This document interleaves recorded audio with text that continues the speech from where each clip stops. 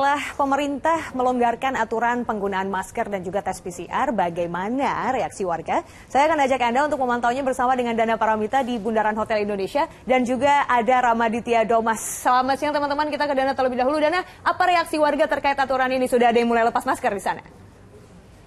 Bermacam-macam Hanum, ada yang menyambut baik bebas masker, ada juga yang masih parno dengan adanya COVID-19.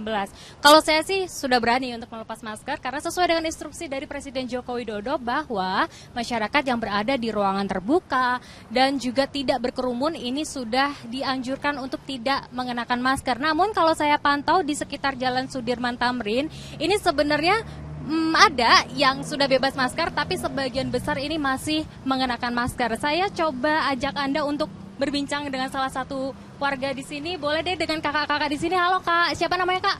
Samara. Samara? Dinda. Kak Dinda.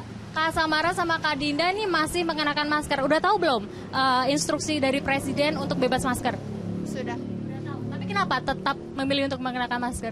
Mungkin masih aman pakai masker aja dulu ya Mbak, buat sementara sampai nanti hilang semua baru lepas masker mungkin lebih aman. Jadi masih takut dengan adanya COVID-19 ini ya. Oke, terima kasih Mbak, selamat menunggu kembali. Saya sekarang mau ajak buat cari warga yang mungkin nggak mengenakan masker kali ya.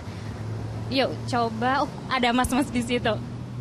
Selamat siang Mas, halo. Nah ini salah satu contoh yang sudah bebas masker nih. Mas sudah tahu nih dengan ada instruksi Presiden untuk bebas masker ya? Semalam tahu, ya. Terus nggak takut gitu, tiba-tiba lepas masker gitu? Ya, karena udah booster juga dan vaksin 2 kali sih. Iya. Jadi nggak takut nggak? Enggak sih, kalau sama-sama masih di ruang terbuka. Ruang terbuka nggak takut ya? Mas ya? Tapi ngerasa aneh nggak sih Mas setelah 2 tahun nih? Katanya banyak yang merasa aneh, 2 tahun pakai masker tiba-tiba dilepas.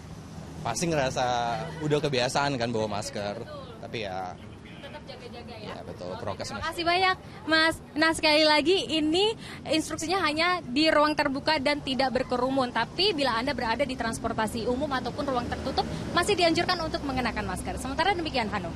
Baik Dana, terima kasih atas laporan.